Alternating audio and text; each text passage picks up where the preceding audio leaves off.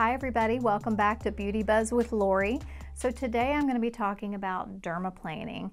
So there's a few myths that I'm going to debunk about dermaplaning, and then there's also some things I wanted to address about at-home dermaplaning kits as well as professional dermaplaning kits and the differences. So first, let's talk about what is dermaplaning. Dermaplaning is, for all intents and purposes, where we're shaving the skin. The purpose of this treatment is to exfoliate dead skin cells, not to remove the hair. That's actually a side effect. So whenever you shave the skin, it does remove the vellus hair that grows, and that's just your peach fuzz that's on the face, and it creates just a beautiful, smooth palette that gives you a more youthful and radiant looking skin. Also perfect for add-ons like a chemical peel, or you can do this with a hydrofacial as well. You get beautiful results with this because you don't have dead skin and hair for that product to get hung up on. You get better penetration of products also. One of the things that you want to be careful of is if you have active acne, you don't want to have a dermaplaning treatment. We do not want to take the tops off of active acne, opening it back up for bacteria for more infection. If you also experience eczema or psoriasis on the face, you want to stay away from dermaplaning. Also, if you have a rosacea flare that's happening currently, you do not want to have dermaplaning. Now, with that said, rosacea, if you have rosacea, you can have a dermaplaning, just not during a flare-up. You want to make sure that the skin is nice and clear when you go to have that done. If you have really fragile skin that needs some repair, you want to actually go through that repair process. So in the past, I've had some people who've had some compromised skin barrier, and what I did was just put them on some reparative products first, and they did that for about 6 weeks or so, and then they came back and had their dermaplaning. It just goes much more smoothly. So what does it feel like when you have a dermaplaning? It's actually very relaxing.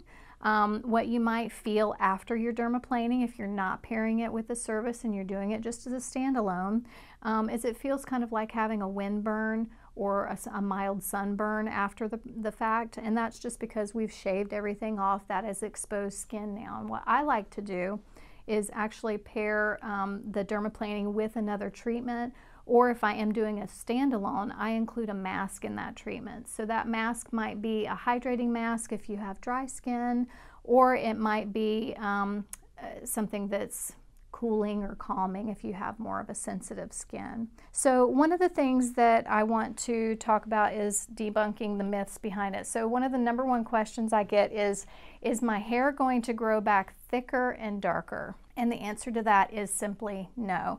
That is not biologically possible for that to happen.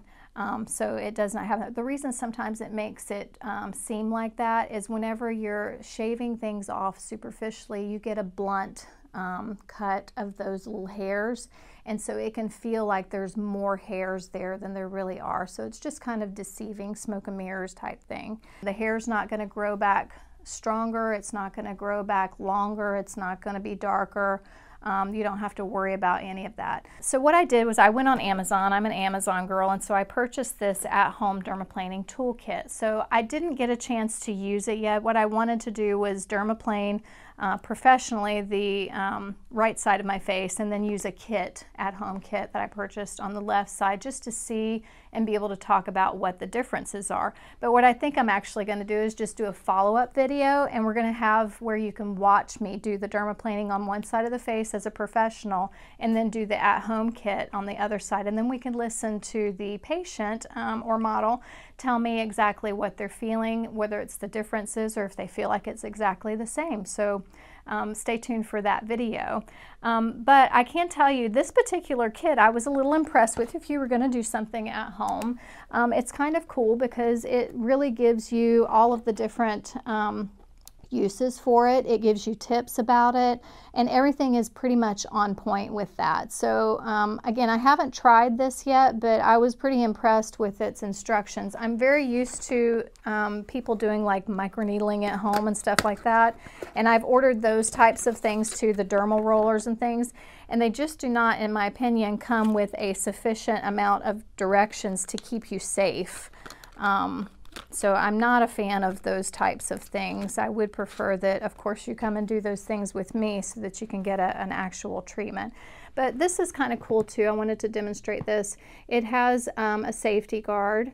So that's what it looks like. One of the things that I noticed that's different from a professional versus this little guy right here is it has like little teeth, little ridges in there. I'm not sure exactly why it has that, but for a professional standpoint, I use an actual surgical steel scalpel and a 10 blade. So I've played around with a bunch of different blades, and the 10 blade is actually my favorite. I've been dermaplaning for quite some time now, and so I'm very used to using the 10 blade, so I feel like I'm pretty skilled at that. With any of these, you always run the risk of a tiny little nick. It's never anything that you actually see in the skin. I'm always forthcoming. If I do nick you, I will let you know. But again, it's nothing that is going to be noticeable to you or to anybody else for that matter.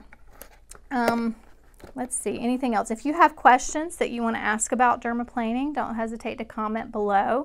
I do dermaplaning on myself. Everybody that has had dermaplaning is always very happy with it. They love that it makes the skin feel very soft. A lot of times you can't stop touching the face.